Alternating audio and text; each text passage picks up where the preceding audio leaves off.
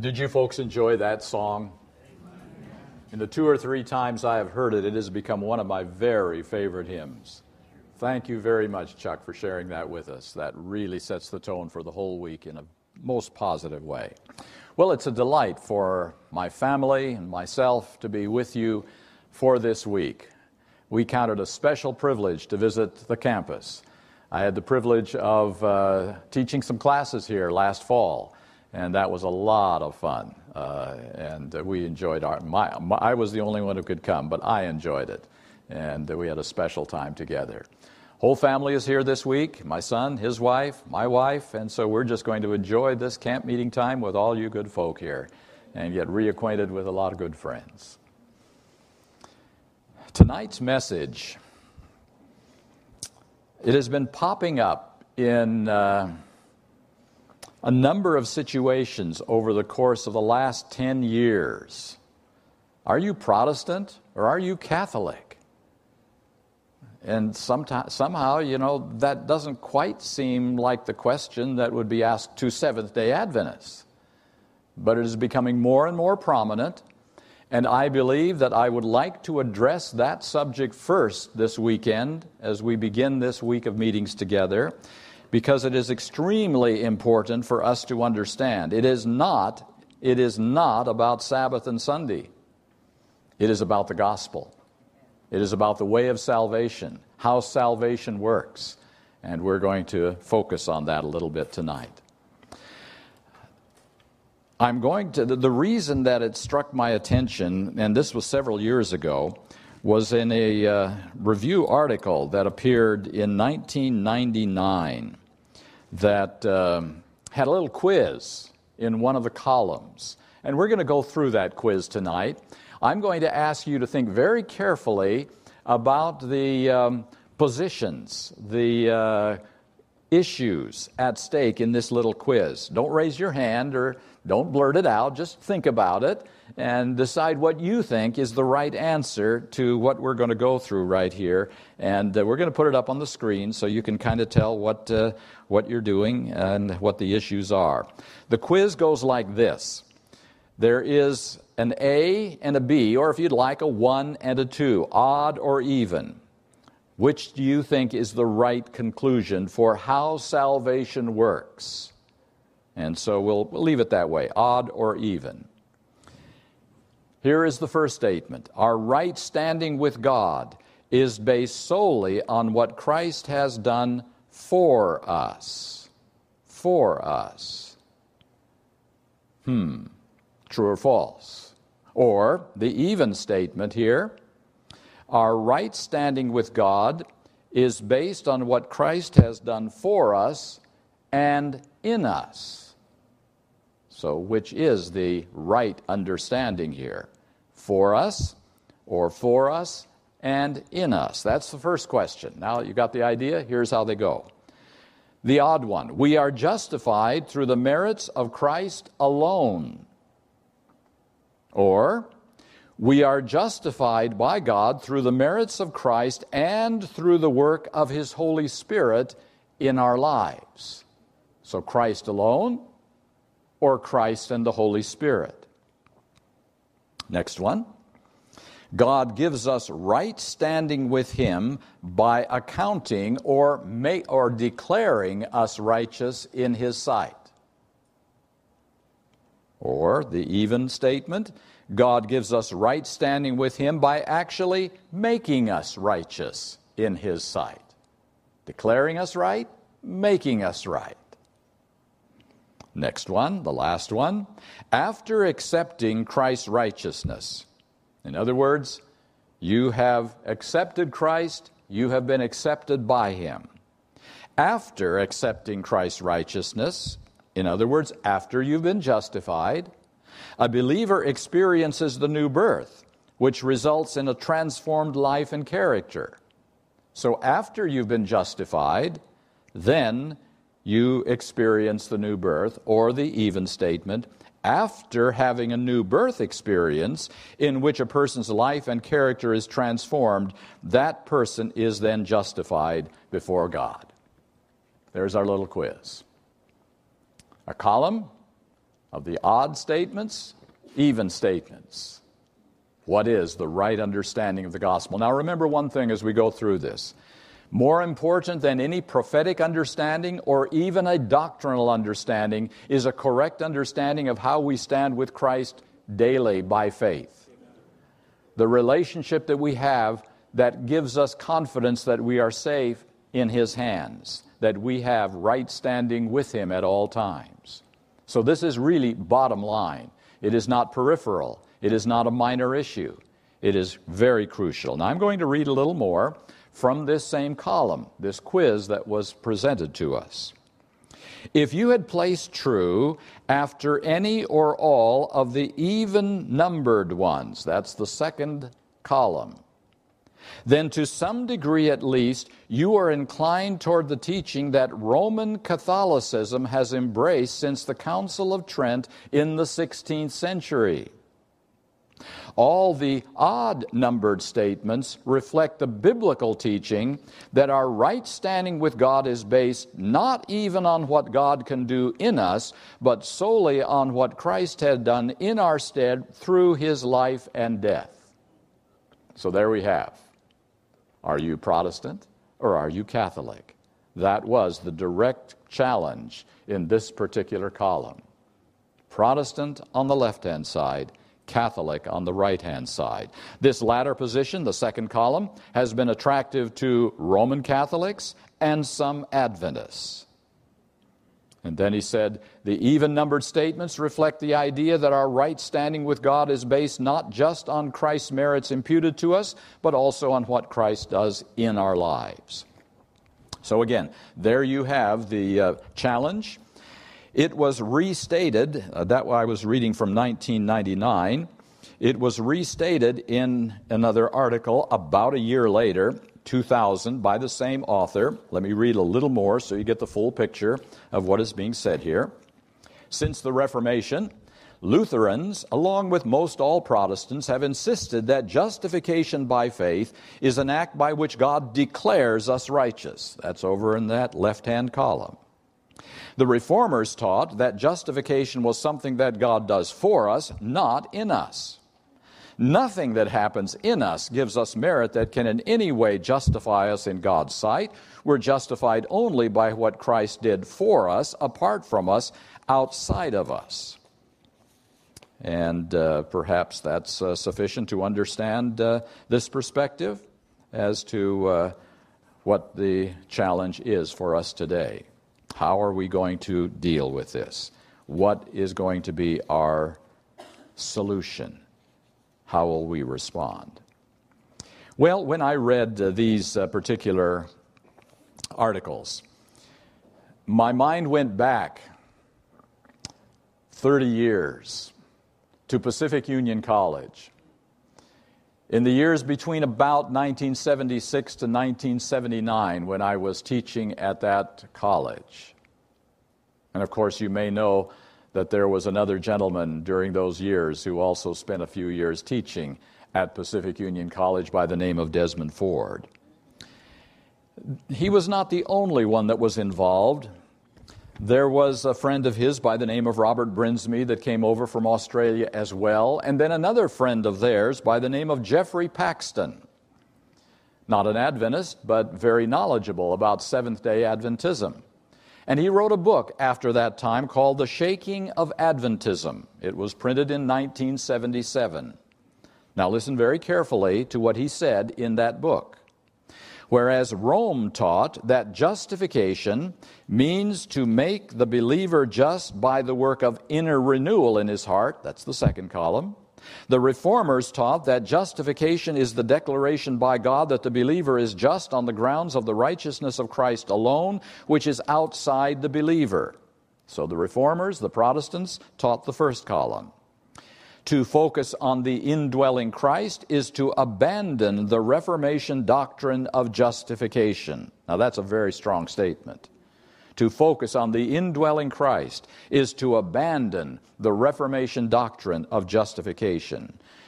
The grace of God always refers to God and never to what is in the believer's heart. Those were some statements in that book that came out during those years. And then I came across another little paper that was circulated at that time by one who was very much enamored of Dr. Ford's teaching during that time, and he had a quiz in his paper as well.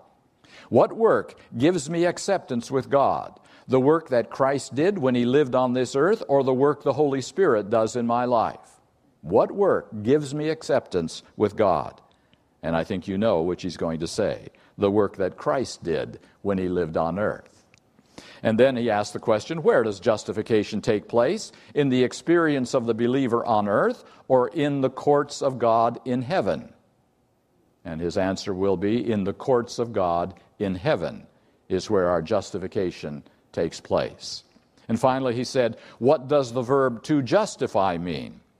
To justify means to declare righteous, or to justify means to make righteous?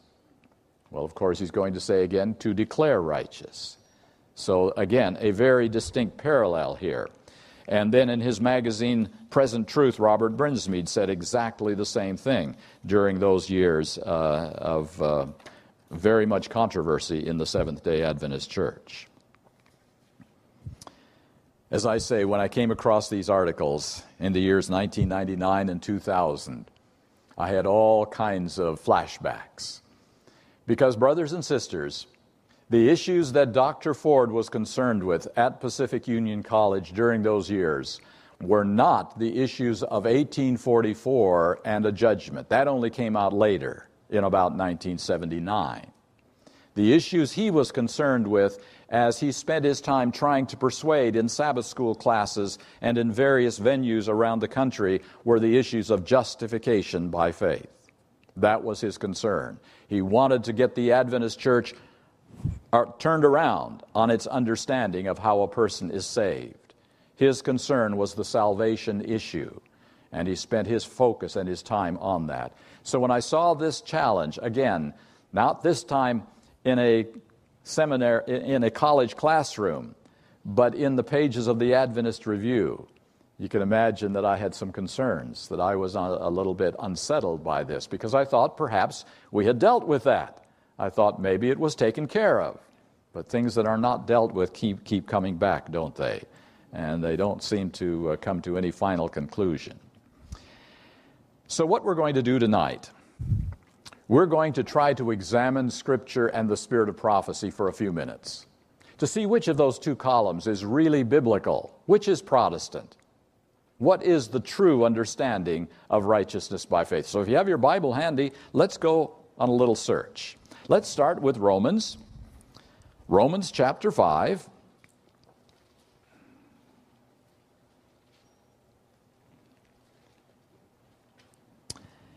And the very first verse says very simply, therefore being justified by faith, we have peace with God through our Lord Jesus Christ. So justification gives us peace. Justification gives us the assurance that God has accepted us. And folks, tonight all we're going to do is to study justification. We're not going to touch sanctification tonight. Just justification. If you look back, because Paul's theme through this entire section is justification by faith, look back to chapter 4 and verse 7. Blessed are they whose iniquities are forgiven, and whose sins are covered. Blessed is the man to whom the Lord will not impute sin. So a synonym for justification is simply forgiveness. It is covered. Our sins are covered. We have forgiveness, and the Lord is not imputing our past sins to us. Now I want to share a statement. I'll be reading some statements from the Bible and some from the Spirit of Prophecy tonight. This one is from Mount of Blessing, page 114. Listen very carefully now. God's forgiveness. So remember now, that's justification. God's forgiveness is not merely a judicial act by which He sets us free from condemnation. Now, when it says not merely, that means it is that, but more. It is a judicial act. It is a statement by God, but it is more than that. It is, this is forgiveness now, it is the outflow of redeeming love that transforms the heart. David had the true conception of forgiveness again, justification, when he prayed, "Create in me a clean heart, O God, and renew a right spirit within me." Interesting. Within me. A new heart, a new spirit, forgiveness. Synonyms? Which column does that sound like? Review and Herald, August 19, 1890. To be pardoned in the way that Christ pardons is not only to be forgiven, but to be renewed in the spirit of our mind. The Lord says, "A new heart will I give unto thee." So again, remembering, we're focusing on pardon. We're not focusing on sanctification. We're focusing on forgiveness. And here it says it is to be renewed in the spirit of our mind with a new heart. Let's go back to the Bible for a minute. Titus chapter 3. Titus chapter 3, reading verses 5 through 7.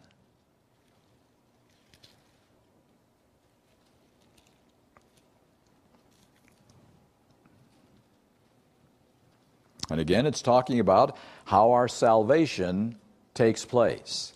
Verse 5, "Not by works of righteousness which we have done, but according to his mercy he saved us." So there's the key word. He saved us. How?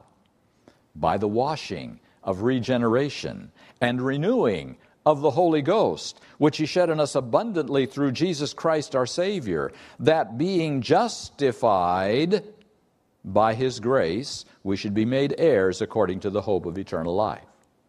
So notice the whole theme here is saving us, heirs of eternal life, being justified.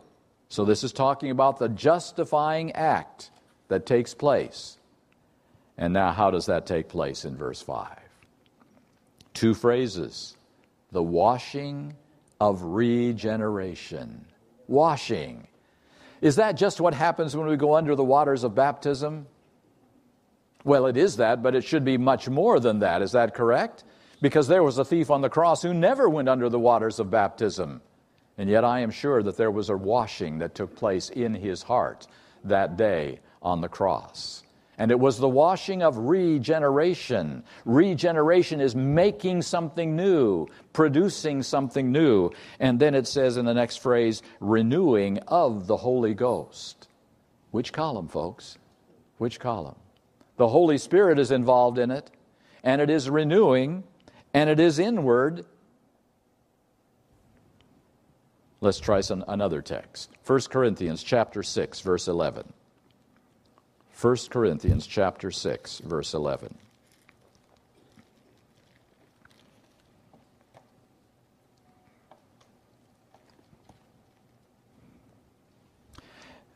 Now, what Paul is saying here sounds like he's got things all backwards in terms of logical progression.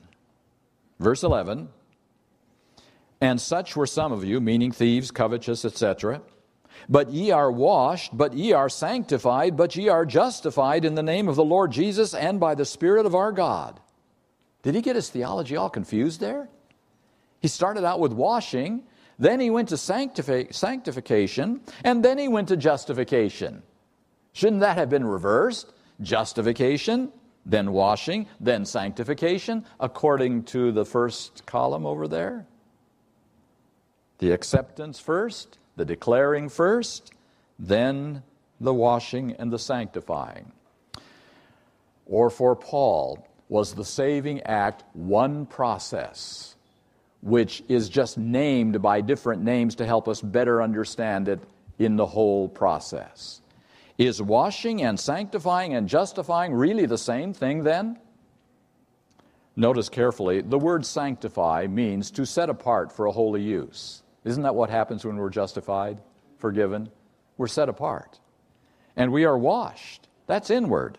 And please notice, the Lord Jesus and the Holy Spirit are involved in that process, aren't they? Not just Jesus Christ, not just what he did in the courts of heaven. Romans chapter 8. Romans chapter 8.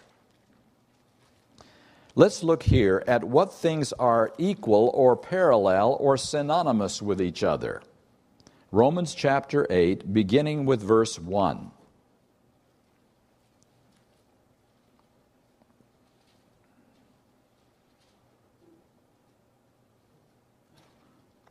There is therefore now no condemnation to them which are in Christ Jesus, who walk not after the flesh, but after the Spirit. Go down to verse 9. But ye are not in the flesh, but in the Spirit, if so be that the Spirit of God dwell in you. Now if any man have not the Spirit of Christ, he is none of his. And if Christ be in you, the body is dead because of sin, but the Spirit is life because of righteousness. Look at those verses now. In Christ Jesus, in verse 1. In verse 9, the Spirit of God, in the Spirit, first of all, and then the Spirit of God dwells in us. And then verse 10, if Christ be in you. Don't those all sound like they're saying about the same thing in different words? They're very synonymous.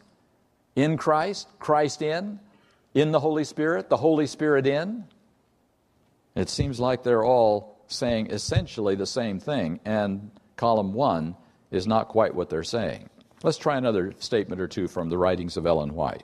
Christ Object Lessons 163. As the sinner, drawn by the power of Christ, approaches the uplifted cross and prostrates himself before it, there is a new creation. Please notice that the sinner is now coming to the cross and surrendering to Jesus Christ. There is a new creation. A new heart is given him. He becomes a new creature in Christ Jesus. God himself is the justifier of him which believeth in Jesus. We're talking about justification. Justifying. New heart, new creature, new creation. Bible Commentary, Volume 6, page 1098. By receiving his imputed righteousness through the transforming power of the Holy Spirit. How do we get imputed righteousness? Through the Holy Spirit. Not just on the work that Christ did 2,000 years ago. And maybe the clearest one of all is in Selected Messages, Volume 1, page 394. Having made us righteous through the imputed righteousness of Christ, God pronounces us just. Which comes first? Pronouncing and declaring and accounting, or making? Having made us righteous, God pronounces us just. Seems to me that there's a very, very strong inference that the second column is truly the way of the gospel. Let's try a couple of more Bible texts. John chapter 3. You know what John 3 is all about. Jesus and Nicodemus having that famous conversation. And of course we always focus on John 3:16, but look at verses 14 and 15 for just a moment. And as Moses lifted up the serpent in the wilderness, even so must the Son of Man be lifted up, that whosoever believeth in him should not perish, but have eternal life. So to believe in Jesus Christ means you have eternal life. Now, how exactly did Jesus say that would happen? Go back to verse 3. Jesus answered and said unto him, Verily, verily, I say unto thee, except a man be born again, he cannot see the kingdom of God. Verse 6, that which is born of the flesh is flesh, and that which is born of the Spirit is spirit. So how is it that we can believe in Jesus Christ and have eternal life? Isn't it through the new birth experience that then produces that life in us, that justification, that acceptance with God? And it is through the Spirit, not apart from the Spirit. Ephesians chapter 4. Ephesians chapter 4.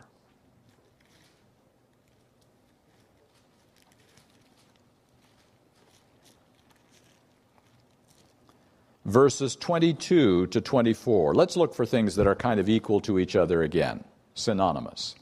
Ephesians 4, beginning with verse 22.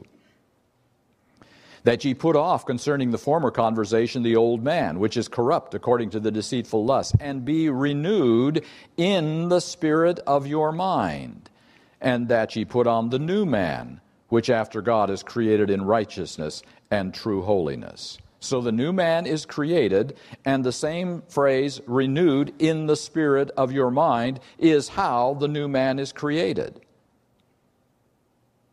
One more text, Galatians chapter 2. Just back a few pages.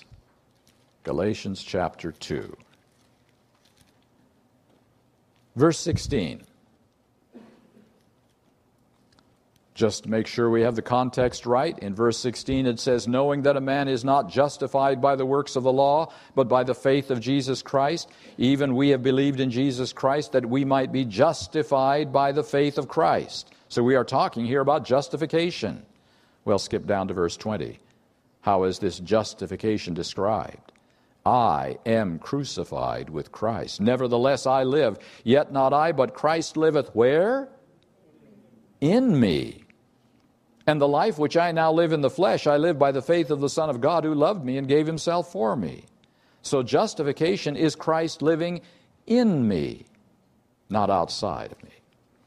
One more statement from Selected Messages, Volume 1, page 366. But while God can be just and yet justify the sinner through the merits of Christ, no man can cover his soul with the garments of Christ's righteousness while practicing known sins or neglecting known duties. God requires the entire surrender of the heart before justification can take place. Doesn't that sound a lot like new birth? The entire surrender of the heart before justification can take place. And in order for man to retain justification, there must be continual obedience through active living faith that works by love and purifies the soul. So, my friends, I'll leave it up to you to decide which of the two columns is more biblical, more in harmony with inspiration. I am firmly convinced that column 2 is the biblical column, the Protestant column. And something has gone tragically wrong in the labeling of these two columns. Now, this is not inspired, but at least I wanted to share one thing with you that may just give us a little insight that we're not just out in left field on this one with our own little tangent. I came across this statement from Elder Jan Paulsen, our past General Conference president. He says, we make an unfortunate mistake when we define justification so narrowly as to make it mean only a legal declaration of acquittal on the first column. When a man is justified, he receives at the same time both the imputed righteousness of Christ and the Holy Spirit into his heart. I thought that was a nice statement, fairly clear statement. Another of our scholars, a New Testament scholar, Ivan Blazin, said it this way. Justification involves the reception of the Spirit. Without question, the reception of the Spirit belongs with the event of justification. In this perspective, those who believe this believe that the Holy Spirit is only involved in our sanctification, not in our justification. And yet here, that doesn't seem to be the perspective of this article. He said, the same author, Ivan Blazin, an examination of all the uses of the phrase in Christ indicates that it refers to a personal connection with Christ and not just to something that is legally true. So this has been a position of Seventh-day Adventism for a long, long time. Justification is an inner work of the Holy Spirit. Justification is a work of Christ and the Holy Spirit. It is a making righteous. In fact, if you want to go way back to E.J. Waggoner, in one of his presentations, here is how he said it. Being justified, that is made righteous, or doers of the law. Being justified, that is being made righteous. And you just have to realize how counter that is to the theology of most Christian churches on salvation. That is a bold statement that justification is making righteous. Very few Christian scholars believe that to be true. Elder Waggoner said it again. He justifies the ungodly by making him godly. He justifies the ungodly by making him godly. Well, as I say, those are not inspired statements, but at least they give some added perspective to this to help us understand that this is not just some strange belief in Adventism. All right, so what's the problem?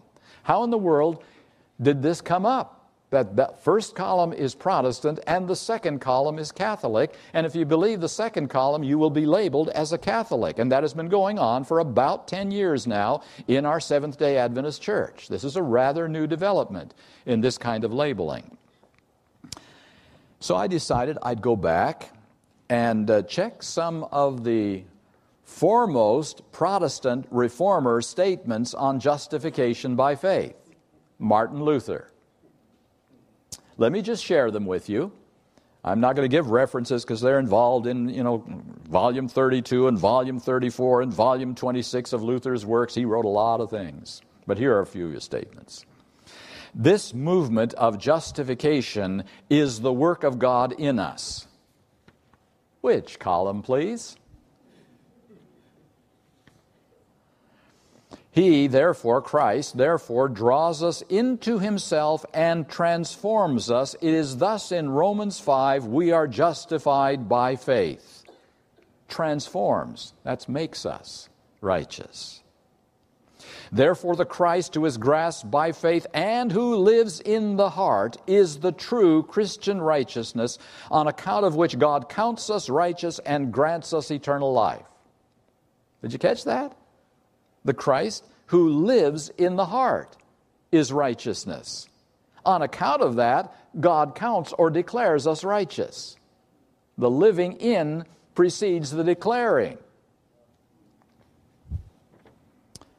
But so far as justification is concerned, so he again is limiting his statement here to justification.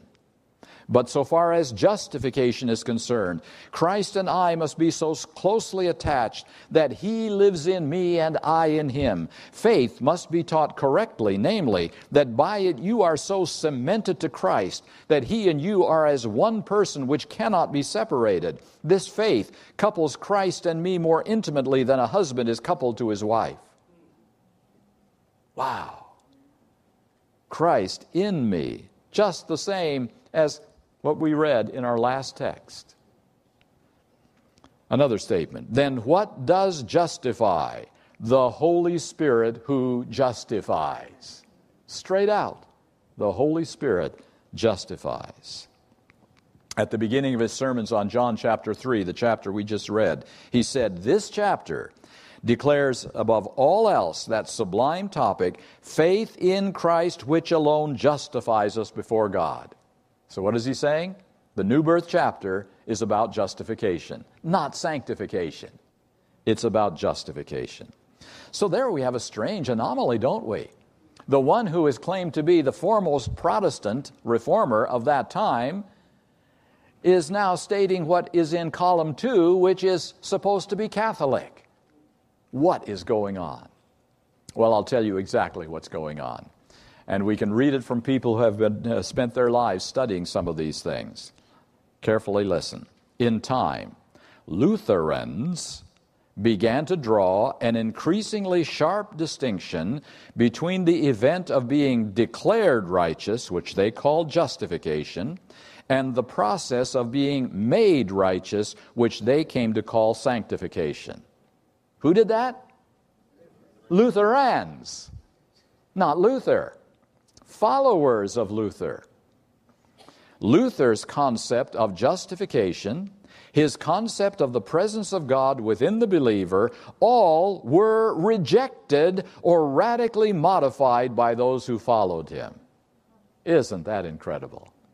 Luther's understanding of justification and salvation were either rejected or radically modified by the Lutherans who followed him. And of course, the one who began that process was the one that he tutored and trained as his associate, Melanchthon. And he began to move down that road. And then another one followed by the name of Martin Chemnitz, who began to codify Lutheran teachings. And he said, there is no scripture evidence for internalized righteousness. Christ in you is figurative.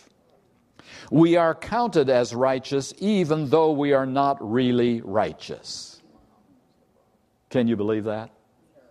But that is exactly what was taught at Pacific Union College in the late 70s. And what is coming back again in the quiz that I've just shared with you. So the reality is, my friends, that Orthodox Lutheranism followed Chemnitz and rejected Luther's position. Strange developments in church history. So I'm going to give you a tongueful of a statement here. Legal-only justification, which is the first column, is post-Reformation scholastic Lutheranism. How about that? Post-Reformation, not Reformation. Post-Reformation scholastic Lutheranism, the scholars who followed Luther. And that understanding of the gospel and justification has penetrated into most of the Protestant churches, especially the conservative Protestant churches, the Baptists, etc., that have come to understand that as the correct understanding of the gospel and righteousness by faith. And so there you have a little bit of the history of that development. Well, as you have seen, there's another column, isn't there? What do you think we need to understand if, and I'm going to now redo these columns, somehow a mistake has been made. The first column is not Protestant, and the second column is not Catholic. The first column is evangelical, and the second column is biblical, or Protestant, if you want to take the great leader of the Protestant faith, Martin Luther. So we've got a really, really serious problem here. The way of salvation that we are being told must be followed is not Adventist and is not biblical. It's an evangelical position coming down through scholastic Lutheranism, transferred through many churches, and now believed by most Christian churches, and not the gospel at all. So what do we need to find out? We need to know what that third column is all about, don't we? If column 2 is not Catholic, what is Catholic? What is the Catholic way of salvation? What is their understanding of how a person gets saved? And what I found was most interesting was in the very same columns, articles rather, that I shared with you earlier. In those very same articles was a very clear designation of how the Catholic system of salvation works. And so we're just going to kind of go through that a little bit, see what we can come up with. In the Catholic system, justification is infused into the life of the believer. Now, what in the world does that mean? Here we've got imputed, and then we've got imparted, and now we've got infused. What are we talking about here? Well, basically, the word imputed means credited. Christ's righteousness is credited to our account. We are counted before Him as though we had never sinned. The word imparted means a sharing of Christ's righteousness that He shares with us through the Holy Spirit on a moment-by-moment basis. But infused, what's that?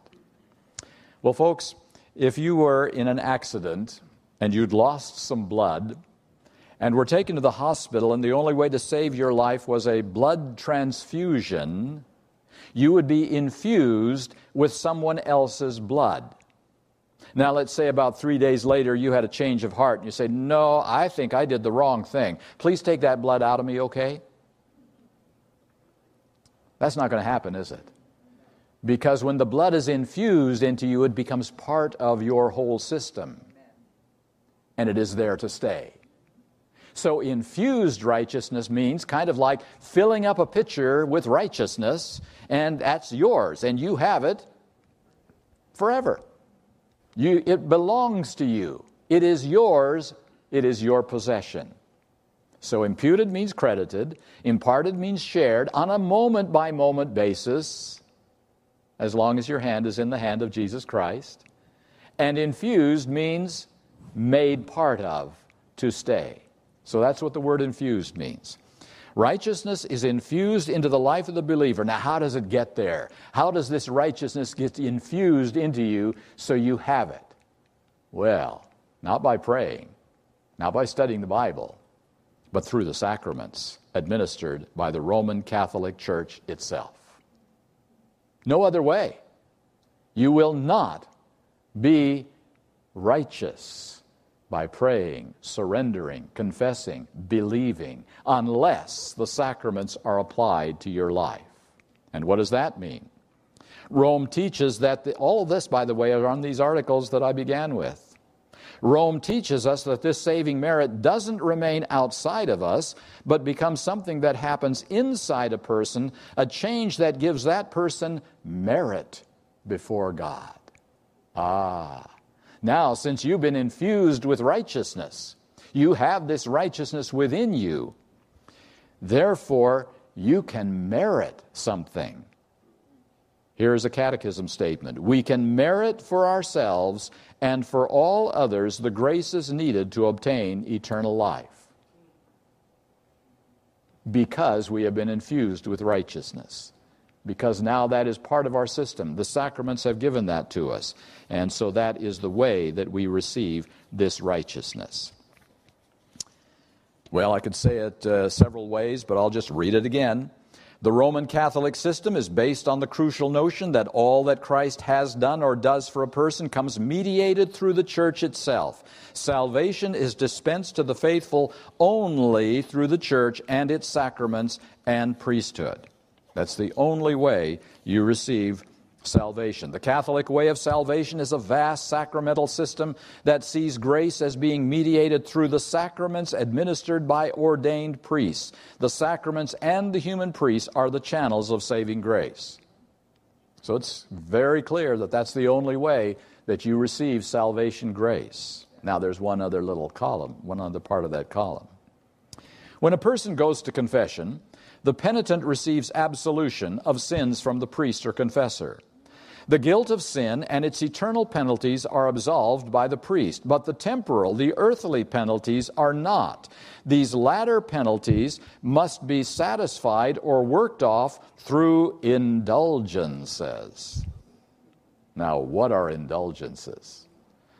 These indulgences draw upon the so-called treasury of merit, a vast reservoir of excess merit that Jesus and the saints have gained through their righteous lives. So you see, Jesus and the saints got more merit by their good works than they needed for their salvation. So what happens to that extra merit that they really didn't need? Well, it gets put in the heavenly bank. Access to this treasury is the prerogative of the church, and is obtained by the faithful through various actions, observances, or financial purchases. Indulgences. You thought that disappeared in the 16th and 17th century after Martin Luther spoke out against it? What about the year 2000, in which the Pope declared that the year of indulgences? If you deprive yourself of some food, some delicacy for a period of time, if you go on a pilgrimage, or you contribute to the church financially, you can participate in this treasury of merits, which will provide extra merits, because you're a little short on them, you understand. So you need some extra merits for your loved ones, extra merits for yourself. And there's a whole bank full of merits, and we will tell you how to get them. Just work with us, is the Catholic Church's position. So now, I ask you a question. Is that third column anywhere close to the second column? Like it at all?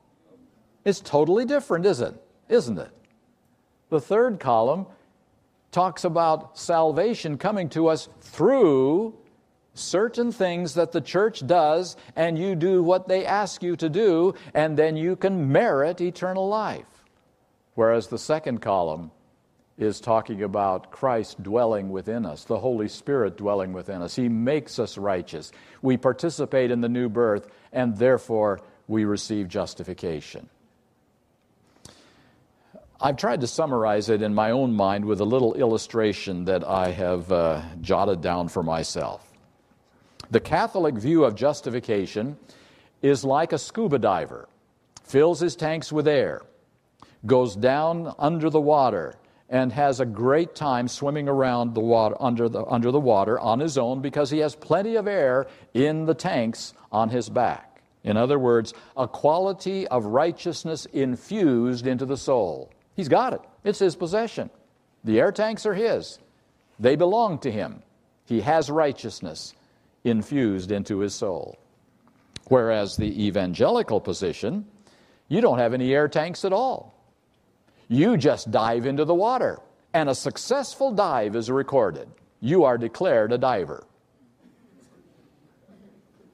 And then it's up to you if you can find any air pockets down there. In other words, Christ's righteousness declared immediately. A free dive. What is the true Protestant or biblical position? Remember the old-fashioned divers? The big old clunky suits? The big old heavy helmets? What was the way of their survival down there at the bottom of the ocean? They had an airline, didn't they? And the guys up on top had to be mighty sure they kept the pumps moving, or that man down there was not going to survive. And they had to be very careful that they did not get that airline punctured in any way by what they were exploring. And that is Christ's righteousness shared continually, which is imparted. 3 views of salvation. If we aren't receiving the air of righteousness continually in our hearts, we're into one or the other of those columns and not the scriptural way. Well, there we have a little summary of what we're talking about right here. And I kind of want to finish up with a statement that I won't mention the author of it, but he's not far from us tonight. And I think you might recognize it. I'm sure he will recognize it. What we are dealing with here, there are only 2 distinct streams. There is the authentic stream of the everlasting gospel, and there is the stream which is to be found enshrined today in the evangelical gospel. The 2 are absolutely watertight, logical, and coherent concepts. But as Sister White says, men start with a wrong premise and bring everything to bear upon it, which is exactly what evangelical Protestantism has done.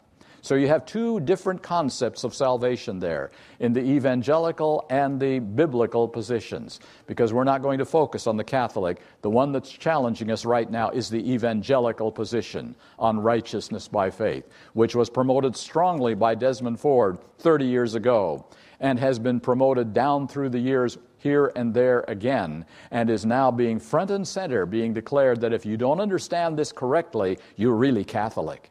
And of course, you don't want to be Catholic. What is the underlying premise underneath all of these on the evangelical side that makes it work? Friends, it's original sin. You've heard me talk about it a few times already. It is the teaching that we are born sinners, automatically condemned because of the nature we inherit. And therefore, of course, we are not going to be able to live without sinning, because we will be sinning by nature until Jesus comes. And therefore, that first column makes a whole lot of sense. So there is the underlying premise. And then it says, these concepts have now plunged into the Baptist Church, the Church of Christ, and even into other more conservative groups. Incredibly, they are now making great inroads into the Seventh-day Adventist Church. And I think that is the incredible part. Today we are in no man's land in Seventh-day Adventism if we try to integrate some of these evangelical concepts into Seventh-day Adventism. There is no consistency in having part of one and part of the other. And you know what we're doing today in trying to sort out the gospel? We're having a smorgasbord. We're having a buffet supper. A little of this and a little of that. This sounds good, and I like that over there too, even though they totally make no sense with each other. But they're kind of nice, and I like it that way. There is no way we can safely accept part of the everlasting gospel and part of the evangelical gospel, because error will eventually always win out. Let's be very sure of that. It happened that way in the early centuries with Sabbath and Sunday. And it's really dominating the Christian world today and is an extreme issue now in our Seventh-day Adventist churches. Many Seventh-day Adventist preachers are presenting a hybrid system of theology and have a mixture of the everlasting gospel and evangelical Protestantism. And the concluding sentence, the more we as Seventh-day Adventists neglect the study of God's Word, the greater will be our inability to perceive the lack of consistency in the presentations, either in sermons or in books. As Jones and Waggoner might have said 100 years ago, and they did say it right in front of the General Conference, you're saying amen in all the wrong places. Because today we are saying amen to deadly error in our Seventh-day Adventist churches. Error which will destroy our own walk with Christ and which will destroy the mission of the Seventh-day Adventist Church. So I really believe this is a crucial issue, my friends. If you continue to believe in column 2 as the biblical understanding of the gospel, be prepared for labels to come your way. They are coming more and more often. I am hearing it more often than I ever heard it before in my lifetime. I want to finish up with Ephesians chapter 4, if you'll turn there with me.